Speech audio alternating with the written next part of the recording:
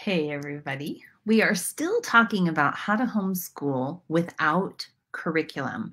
If you haven't watched the first video, go back and watch that part one because it's important that you start this journey or at least start considering this journey with that foundation in store. So you need to rewind and go back. Do I have my master homeschool goals? Check. Once you're there, then you're ready to kind of move on to this stage. Once you know what the end of the rainbow looks like, right? You know that you want your kids to have foundational math skills, reading skills, communication skills, etc. But then you start to go, okay, but it's Tuesday. What do I teach on Tuesday? Right? Okay, so what you're looking for in the lower grades. So think about kids preschool till about 5th grade, sometimes 6th or 7th grade, but those foundational elementary school years, that's where you need to lean into the concrete skills that kids need to learn. Reading, holding a pencil, writing legibly, that kind of stuff. The reading, the writing, and the arithmetic. But what do they need to know at that age? These are called benchmarks.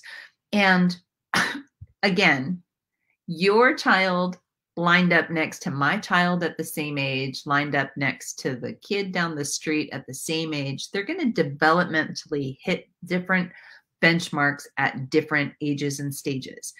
Please know that that is okay. It's not a race. There is no such thing as being behind in homeschool.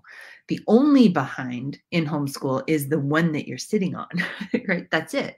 Because your kids just are where they are. My youngest son didn't read until he was 10.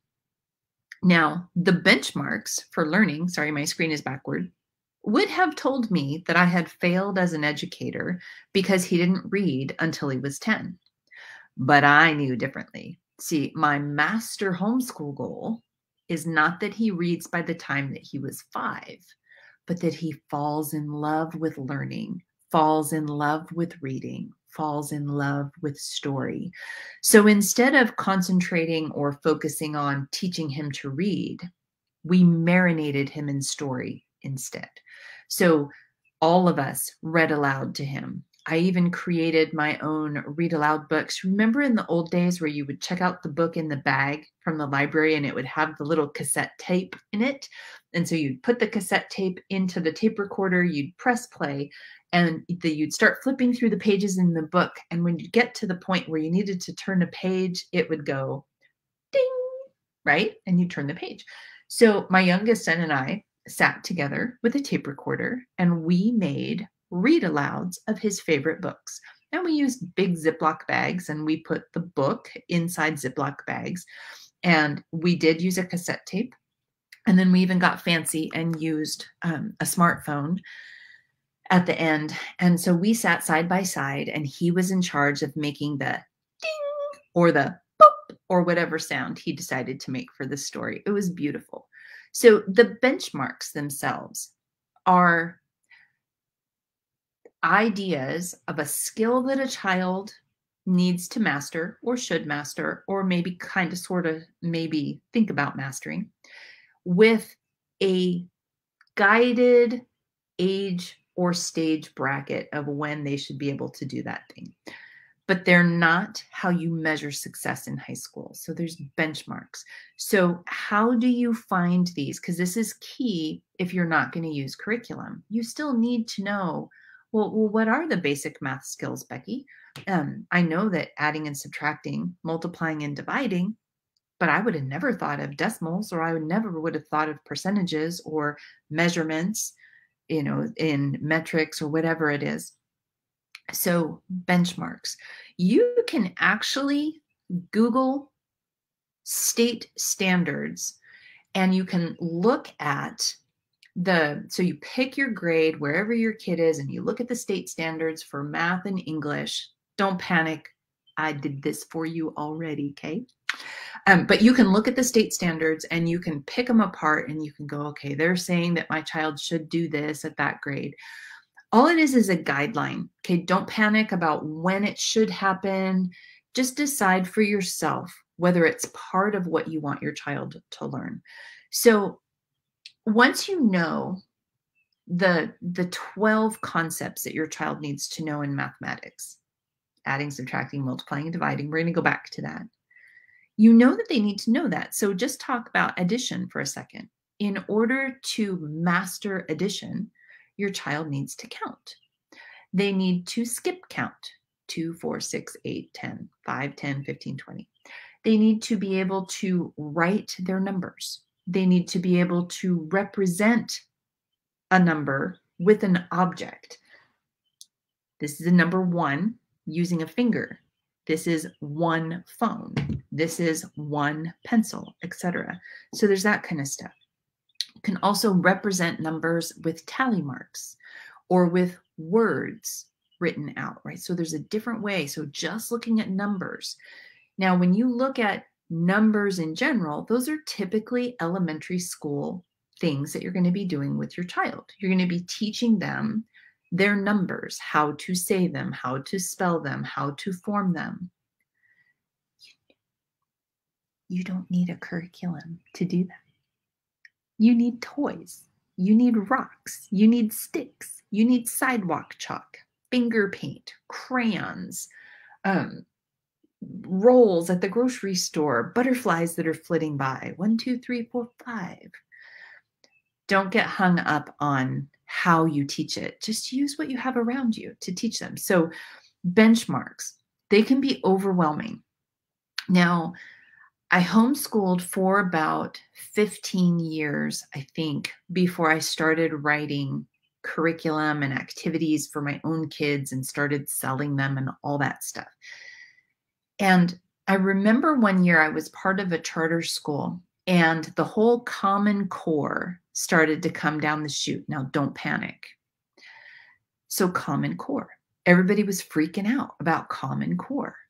So as a school, I was kind of part of the parent committee behind the scenes to look at things, and we were giving our 2 cents about what we thought. So I got a copy of the Common Core standards, and I read them.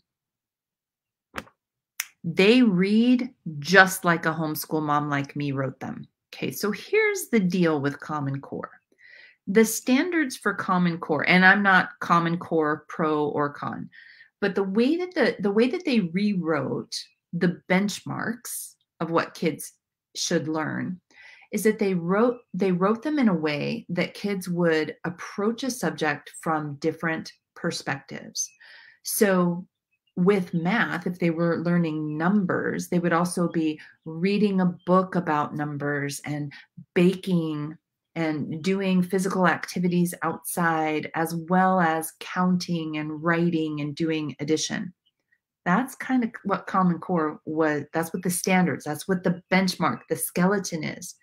The reason it became a disaster is that all the curriculum writers across the planet started to write their own Common Core without knowing what the benchmarks were.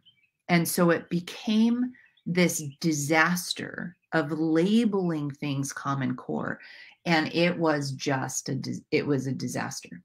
But I remember reading the standards and I remember looking at them going, gosh, this makes a lot of sense to be teaching about history and then to use that as the benchmark for where you pull your vocabulary or your spelling or whatever it is that your science activities.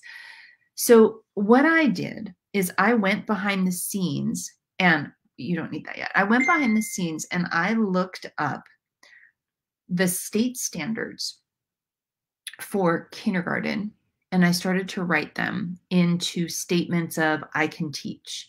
I can teach my child to do this thing. I can teach my child to do that thing.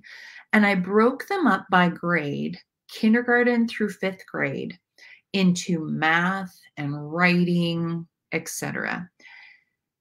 Because once you have the understanding of these are the skills that my child needs to learn, now you can look through your life and you can go, oh, this totally checks that off.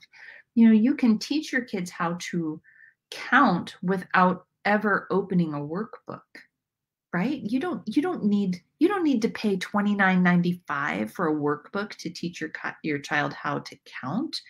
It's the same with adding and subtracting and multiplying and dividing. Oh, somewhere between second grade and seventh grade, the math gets confusing.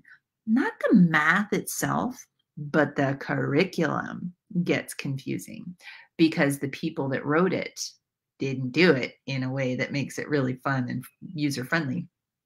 So, what I created were these benchmarks for learning, and I call them I Can Teach. And so they are, let's see, they look like this. Let me open up the page where they're individual sheets that'll have language like whoops, where'd the one go? So this one is, this is kindergarten, and it's broken up into language skills, reading skills, writing skills, listening skills, and then there's math skills that have to do with all the different things that they should be learning. They're not set in stone, and you don't have to follow them 100%. And there is a master bundle, so you don't have to buy them kindergarten, first grade, second grade, third grade, etc. You can get the whole kit and get it for much less. But they're not free because there's a lot of sweat and tears into them. It took a lot to go through and to comb them down and to establish what those benchmarks were.